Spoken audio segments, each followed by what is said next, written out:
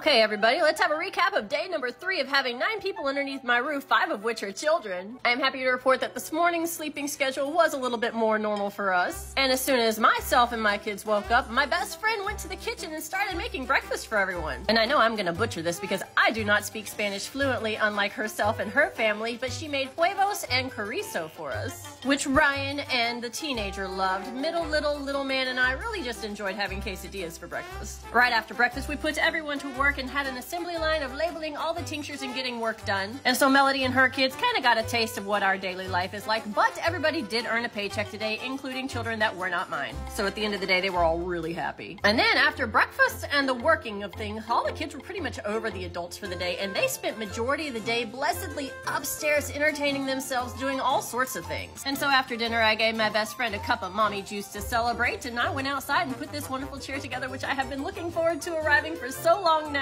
And now the kids are in bed and I'm off to relax for the evening because tomorrow is my breakfast morning.